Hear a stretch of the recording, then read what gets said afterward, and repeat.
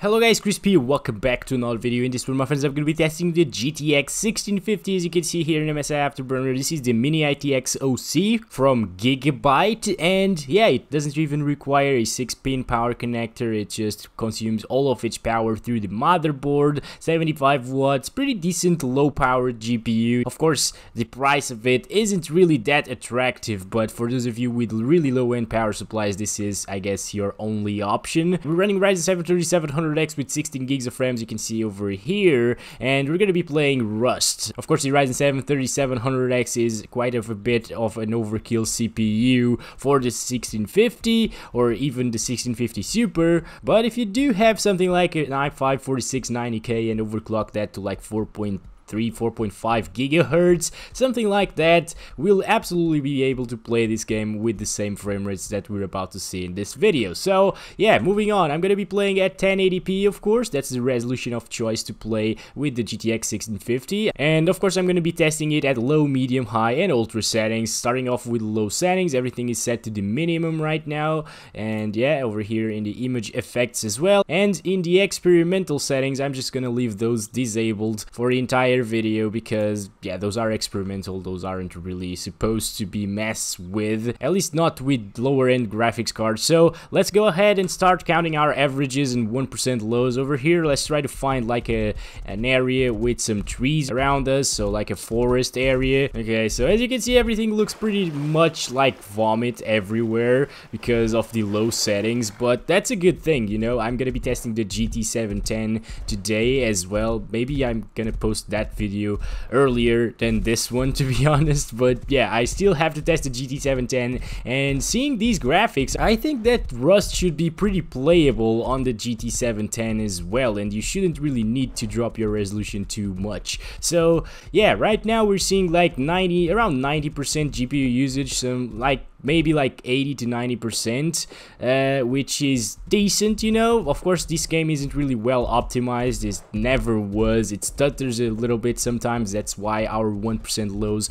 are just below 60 right now. But we've seen that with all of the graphics cards that I tested so far here in 2019 December. So yeah, this game has a ton of updates every time, so I really have to retest it every now and then to keep my results up to date, you know. And now I think it's running quite a bit worse than it did a few months ago, so that's bad to see. Of course, I don't really like when developers do this, like they update their game and make it run slower or worse. And yeah guys, as you can probably tell here with the horse, we're actually getting a few stutters because everything is just rendering in, and oh my gosh, there's radiation. No, let's get out of here, buddy. No, my gosh, I think I'm gonna die, guys. Let's go this way. Radiation poisoning, that's always a good thing, isn't it? Let's just oh my, okay, yeah, I'm dead now. I'm just gonna stop it right there. Alright, so we got 103 FPS on average, 45 FPS, 1% lows. Yeah, the stuttering is bad in this one, but it's not that noticeable, and the game is still playable, of course, and enjoyable like this. So I'm just gonna go ahead and set it to medium settings, which is like everything kind of in the middle of the sliders. So okay, so those are our graphics quality settings. Take a look at that. Image effects, I'm just gonna enable FXAA anti-aliasing, sun shafts, and high quality bloom. I think those are the ones that I tried in the other videos as well, medium settings. So I'm just gonna go ahead and we're dead. Alright, let's respawn. I got killed by... yes.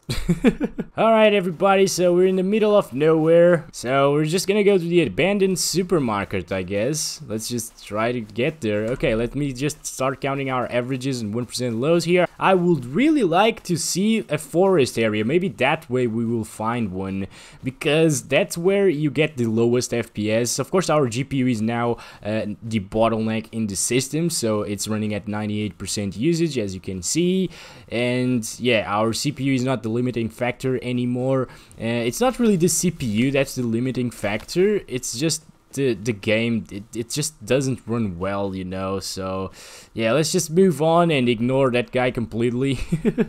We only have this, so yeah. Can I craft something here with this? I'm just gonna craft a few things here. Okay, what the heck, where is it? Oh, it's crafting. All right, I'm not very used to Rust at this point, you know. I just played it for like 130 hours a few years ago, like 4 or 5 years ago, and then I just stopped playing it, and I only play it now for the benchmarks. But it's a fun game actually. When I played it, I used to play it with friends, and the game was quite enjoyable back then. And keep in mind that the performance was actually very bad as well, so I was still able to enjoy the game even with like around 40 FPS. So don't you get concerned if you're seeing a few drops here and there to like the 50s or 40s sometimes.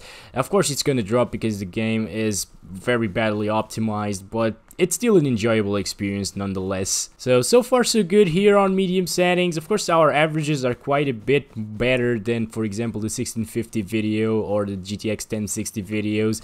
Yeah, that's just because we can't seem to find a forest area, maybe like there, but that's a long way through. But yeah, I'm just gonna try it anyways. But yeah guys, compared to low settings, you can see that there's a massive, absolutely massive difference in the graphical quality here. So yeah, there's textures now, whereas on low settings there weren't even any textures to speak of. And yeah, the trees don't look like vomit at the distance, so everything looks a bit better, or quite a bit better, really a lot better to be honest. Yeah, even like the stone in your hand. And the textures are actually quite good here on medium as well. So I personally think that medium settings gives you the best visual fidelity compared to performance, you know, the graphics slash performance ratio. Yeah, I would probably play on medium, and that goes even for like the GTX 1060 and 1650 Super as well. If you watch those videos, I think on high settings it was dropping into the 50s quite often. So yeah, medium settings, we were getting like around 100 FPS on those GPUs, but yeah, I would recommend medium as well. Maybe I'm gonna die. Oh no, yep, I'm definitely gonna die. Okay then, so that's medium settings for you.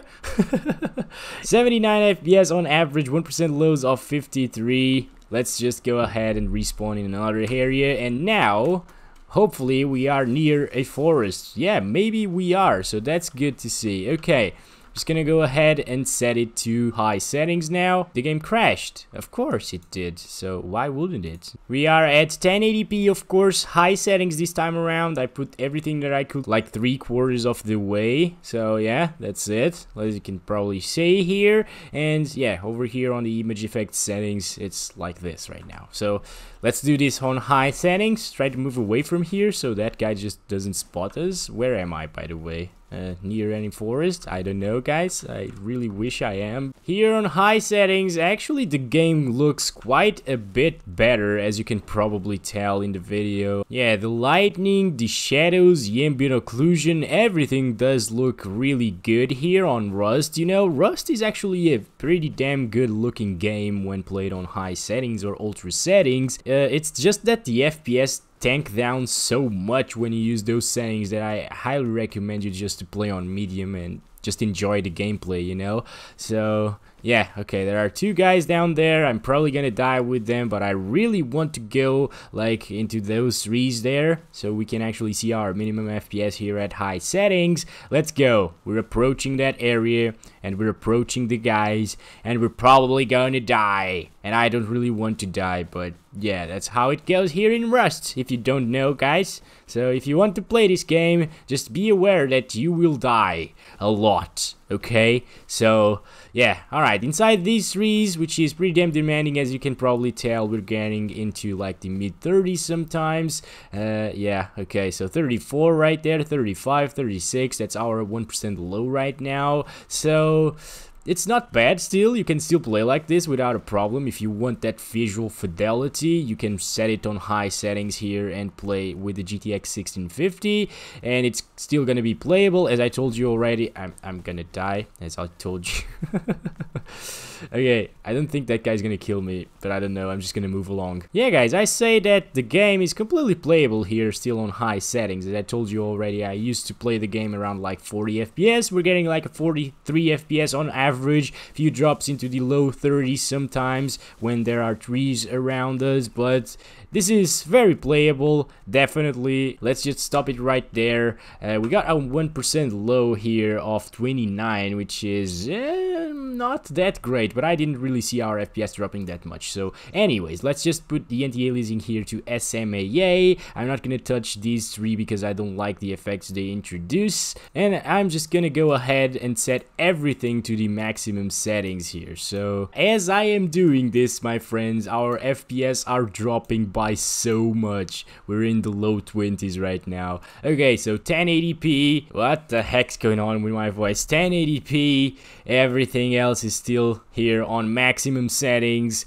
Everything else here is like this. And okay, so now the game is just not playable. Okay, so don't really bother playing this game with 20 something FPS unless you have like a 710 and that's the way you play and you are used to it, you know. If you have a 1650, just play on medium or high. There's no real advantage by setting it to ultra instead of high, to be honest. Everything still looks pretty much the same to me.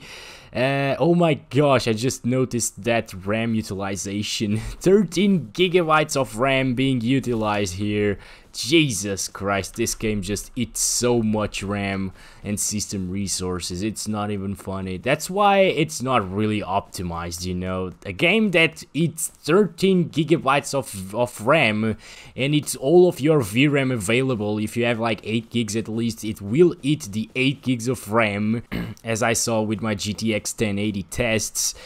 Yeah, guys, this is just an unbelievable mess when it comes to optimization, but at least, you know, it allows you to drop the FPS by quite a bit and yeah, make it playable in a variety of GPUs at least. So okay, it's not too bad, you know, it's not too bad. But yeah, I of course don't recommend you to play like this. If you have experienced 20 something FPS, you will know that this is not really playable. Yeah, you know what, the textures look decent. Actually, they don't look that good, to be honest. And thinking that this game has actually been around for so long, what the heck, are they shooting at me? What is going on? No, I don't think so. Hi, just kill me if you want to. Hello, how you doing, guys? Are you gonna kill me? No, they're not gonna kill me, guys. Oh, they are. Okay. Alright, enjoy the 2 pieces of corn that I left for you. Alright, guys, so we got a 29 FPS on average. I'm not sure if that was a little bit messed up by us just dying there. But yeah, 29 FPS average, 23 FPS, 1% lows. Not my cup of tea, not your cup of tea probably, but if you want to play Rust with the 1650, just go ahead and buy the damn game. It's actually a ton of fun. So as always, thank you so much for watching. I hope you guys enjoyed the video. Don't forget to give it a like and subscribe if you haven't already, and I'll see you in the next one. I love you all. Bye bye.